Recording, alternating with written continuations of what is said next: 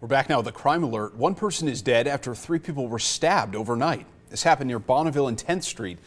Las Vegas Metro Police say the victims appear to be homeless.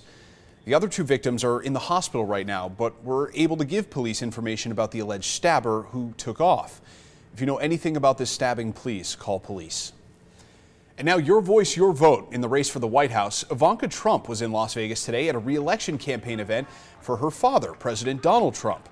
She held the event at Legends Ranch, where she addressed an audience of about 60 people.